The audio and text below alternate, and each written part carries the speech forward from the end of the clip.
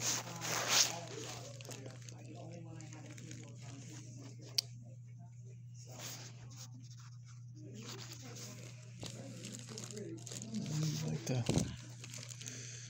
You like the goodies, huh? He is, yes. Yeah. Oh, it's he? Yeah, Poncho, yes.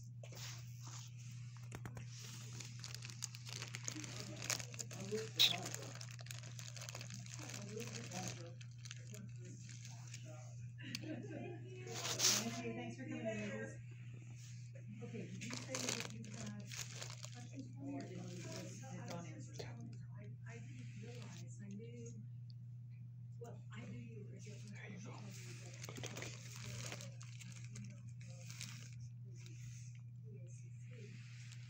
Or maybe it was you, so I just called. Oh yeah, so I posted something in the foster group. They sent it out to all the fosters. You know what I mean? Right. That's exactly what I think I can do it.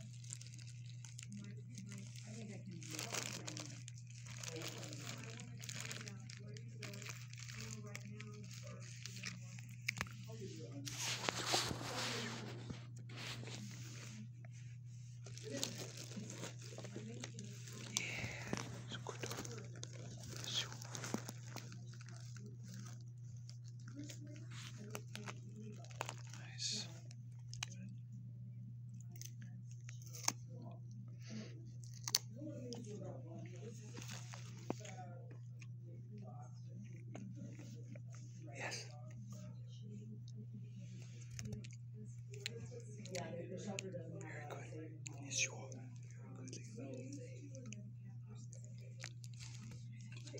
When I first started cycling, I was here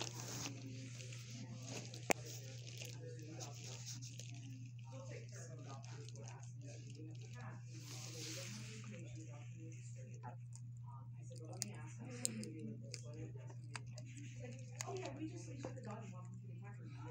Really? That's what you do? Yeah, well, the cats were protected. the dog, yeah, but here's what happened when I did it. The dog and I both ended up with PTSD over this because we walked in, the dog was completely terrified because all you heard is, and then it was like as a horror movie. All of these paws were coming as we were walking. I kept us right because there were cats on either side of us. I kept us right in the very middle so nobody could reach us. And his tail was tucked and his ears were back. And if I had a tail, it would have been tucked. And we're walking through and I came out and the doctor's like, so what do you think? I said, we're both traumatized, but I don't really know that I'm the right one to do this. I said, he didn't try to arrest them. I said, but I think he was completely terrified. So I don't think that was really a positive thing. I never did that again.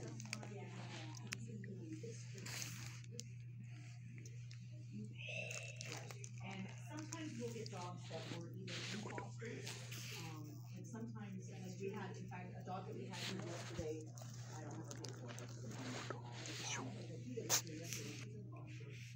She lives in a home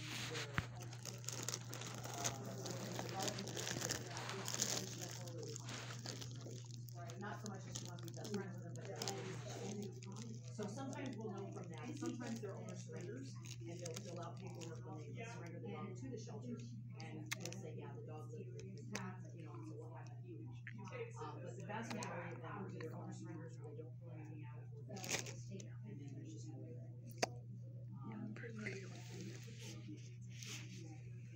Right, exactly. Well, and even when they do, you know, sometimes like there's been dogs that have come in and people said, well, I had a cat and yeah, that's not really a cat. Well, maybe it's the dog, but it could also be the cat. Like it's not necessarily all cats. It's just I had a cat years ago. Loved him dearly, but he was horrible. And he terrorized the dogs. The dogs outweighed him.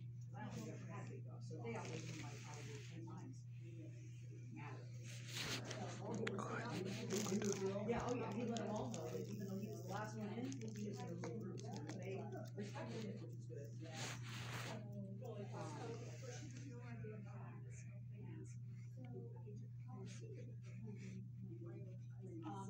When we can. So the problem is yesterday Dr. Wilcox just came out with the new directive that they're now having to work in, I'm calling it very good.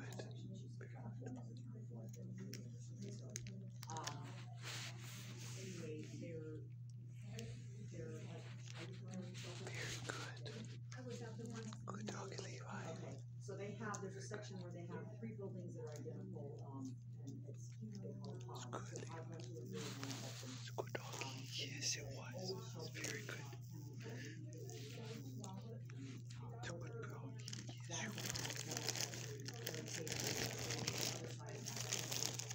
So I can only, right now, my directive is I can only pull dogs from one section. So all of these dogs. Down. Very good, Levi. Down. Yes, so we will in sweet water. Yeah. So that's the thing is, there's roughly 350, 400 dogs in the adoption pool there right now. I can pull from a section that has a total of 85 kennels. So that's what I can pull from. So there's still another 150 kennels or more over in the other area. Because they're right. And the idea is that it just costs them a ton of money for these last 2 outbreaks because of the medications, because it's not something they really have in stock for that many animals for that many days. So, the county had to do an emergency approval, and it was just the strepsil outbreak was about $50,000 from the medications, above and beyond what we normally would have done. So because of that, the county's like, you need to figure out something else because we can't keep doing this. Let's get this thing going. The idea right now with this testing theory is that if you have an outbreak among the dogs that are only in the pods, for example, you can lock down the pods and isolate and treat just those dogs. Treating those dogs and then trying to figure out the source. So if it's on testing, then they know, even if they can't trace it back to a specific dog or dogs, at least they know that it's on time. Yeah, that's what all of these articles here are volunteers.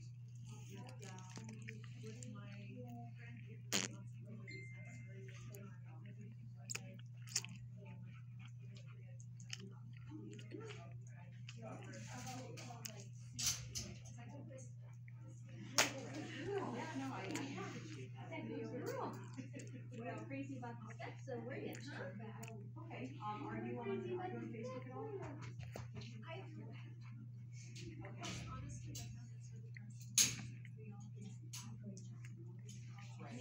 Well, the reason I ask, I'll give you, this is our information, you're welcome to take it with you. This QR code, or you can just take it to some rescue on Facebook. And also our, thank you. So that'll list whatever dogs we're going to. Facebook means Wait, A looks perfect. oh, well, don't worry about it. Come on. So we're here Thursday. What's info? So we open it up. She did like the one. Yeah. You're a good girl. Yeah, they go back.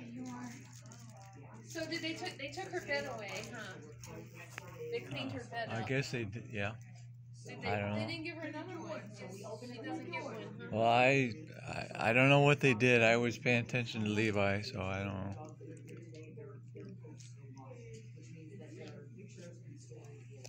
Here comes the cute. That way you'll know. Here comes the cutie pie. Yeah. Yeah, we have a puppy.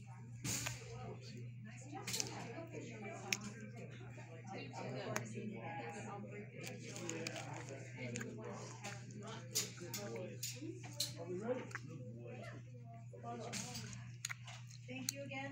Thank you so very much for the donation. This is very good.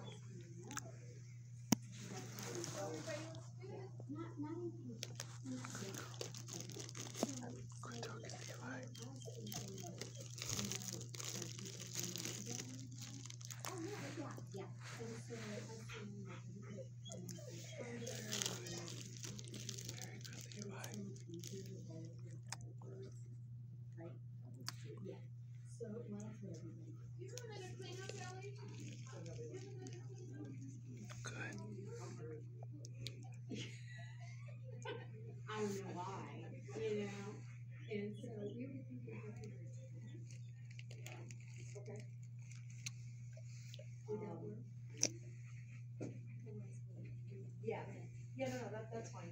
I just have to figure out The transportation after the period. no, I just have to figure out but no,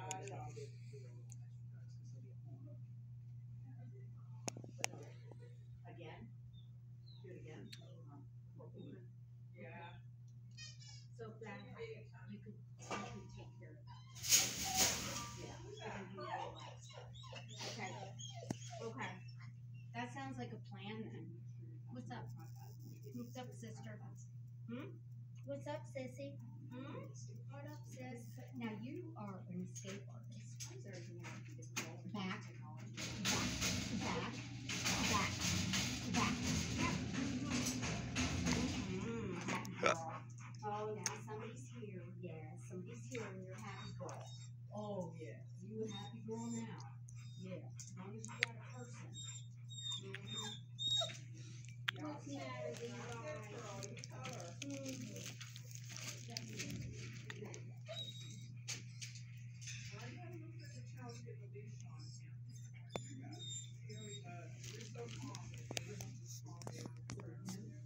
So the big thing is, you just make the leap big enough, and then while he's trying to dodge you, just shoot and just come up and move. He's not aggressive at all about it. It's just like, I think it's a game. I really do.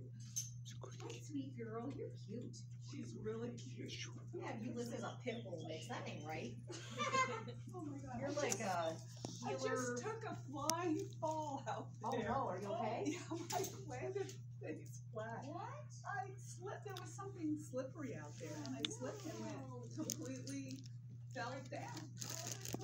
It just happened, I thought you all might have seen it, and I thought I'll be laughing when I walk in.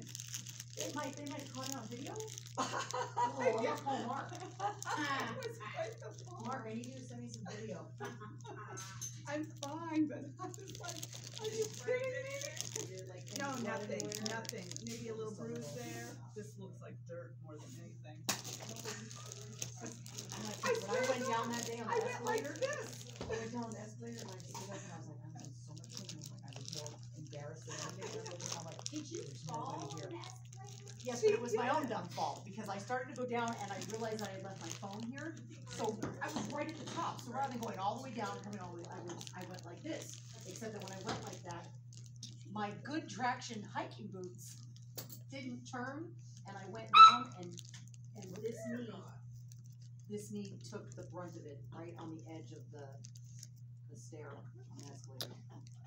I was messed up for about 3 weeks. Do you remember when I came in the next God, day? you were a mess. She was a mess.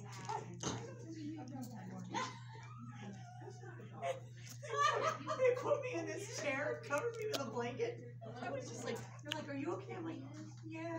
The pain is still there, but I'm like, the pain is still there, but I don't care. I'm fine. I was all giggly and Brian says, I like you like this. Yeah, right? I'm like, I'm super agreeable and really happy. Yeah, probably. Today's the day to make me mad because I just don't care. It's all rainbows and sunshine. Oh, yeah. Do you remember that in past? My knee was like this big. I like that smile. I'm so glad you guys didn't see that. You all would have been laughing hysterically. Right. So That's what I do though. I'm like, I'll be my pants off. I'll be like, are you okay? Okay, this is the kind of mom I am. So when my oldest son, he was this little towhead toddler, we went up to Boulder to visit my father, and we went to Denver, and they have this big aquarium. You know how a lot of aquariums they have like that kind of big glass tube that you can walk through? Yeah. You know, and it's curved Oh, glass. yeah. Uh-oh. So my toddler, who's a genius, bam, slams into the wall, into the glass, and bounces off. And you cried? I am over in the corner, and my pants off. Ah! His father goes over to make sure he's still, one, conscious, and two, like, no concussion. I'm just laughing so hard. And these people are looking at me, they're like, That's horrible. How could you laugh at a child getting hurt? My father looks at them and says, it's okay, it's her son. Which just had me rolling even more. Oh my God. Oh, like that makes it okay. It's just hers. It's just, everything about that just makes it so much worse. Dad, you're not helping. Right. And this woman looks just, how can you be laughing? I said, because if I had gotten it on camera, I could have won, like on that, what was it, American Idol? Yes. I would have won the jackpot. Yeah.